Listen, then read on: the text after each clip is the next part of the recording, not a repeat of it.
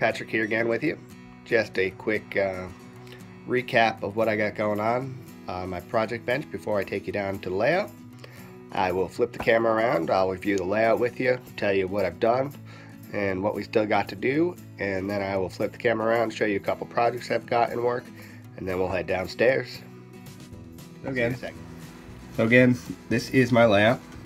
My outer green track is done and laid down. A couple spots I have to glue, but I've got trains running on it. My inner yellow track is done. A couple spots I do have to glue down, but I've got trains running on it. This track is being glued as we speak, and then I'll be out to run on it. I still got to install, track bumper for those. I've got to install the actual turnout switches to make the turnouts move. Right now they're just pinned into position. And I still have do my yard and my two spurs. That's on tomorrow's agenda. When I was gluing down these, I actually glued this switch backwards. So it was facing the opposite direction, which is what I did not want. So I actually had to take it out, and it ended up moving down this way a little. But it's already back together. I just have to glue it down. Trains are already running on it. I have some more really thin wood. I'm going to be building a bridge for that. Nothing fancy, just the same type of bridge that the Metro North runs over under most of the overpasses around here. And beyond that, that's where my layout is. Nothing else has really changed. But that's about it for that. So if you hold on a second, I'll show you the projects I'm working on. So this was a Amtrak track cleaning car I had picked up on eBay. I actually picked up two of them. The other one I have sitting in a box for spare parts. Repainted it in my home orange. I attempted to do decals. It didn't turn out so well, but I'll get better at that. Put everything else back in. Just waiting on some new traction, whatever you want to call them, the traction things for the wheels. Other than that, the engine's already been broken down to Freighter Est and overhauled, so that's good to go. It'll be ready to clean the track on the layout real soon. This is the chassis and motor for my passenger train that I'm painting, which is all silver, along with the consist. It's all going to be silver with a New Haven orange stripe down the side. It'll get decals eventually. Completely overhauled the motor, took away those stupid bars, replaced it with wire, cleaned up the chassis underneath, and it actually connects different, which is why the bottom brass bar is actually up here. I have a couple spare motors. I'm actually going to rewind the motors. A little bit of better wire, a bit of better materials. Speed it up a little. Right now this one's not very fast, but it actually has a lot of torque.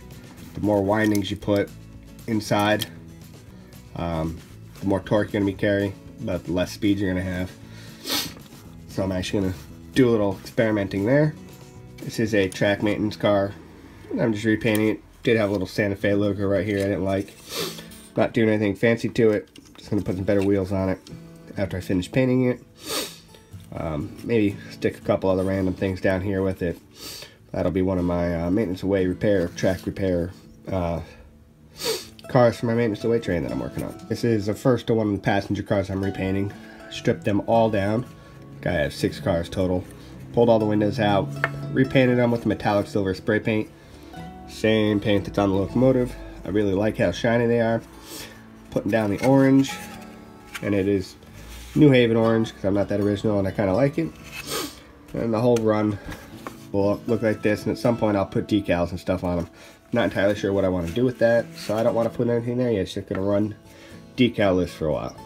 I have a lot of cabooses and seem to have a lot of Union Pacific cabooses.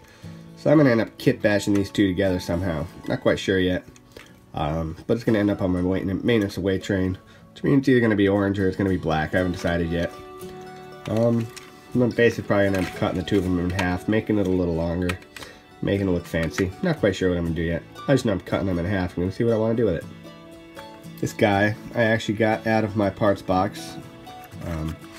It was broken pretty bad. Doors were gone. Were broken off, the rails broken off, so put it back together, found matching set of wheels, put on it. I'm gonna put metal wheels on it eventually. Put some more stuff inside it. Not really sure what the load in there is supposed to be, but I'll make it look like something. Painted the ladders black, put a little bit of random blacks on the roof. Nothing fancy, but for my first attempt at doing anything really to a boxcar, I don't think it looks that bad. Hey, back down here at the layout again. Just giving you an update of progress we've made. Give me a second to flip the camera around and I'll show you. And yeah, that's running trains you hear in the background. So, here's the layout as it stands right now. Both my inner and outer loops are running. One spur is done. I still have to do the yard. That'll probably be tomorrow or the next day. I gotta clear all our extra work stuff off. That switch over there was originally back there. I put it in backwards, so I had to flip it around, change the turnouts. We got that fixed. That's nice and easy.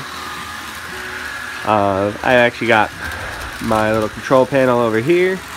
I've got power connected to the tracks here, here, here, and roughly right there on all the tracks. The yard tracks will have their own power, and this spur will eventually get its own power.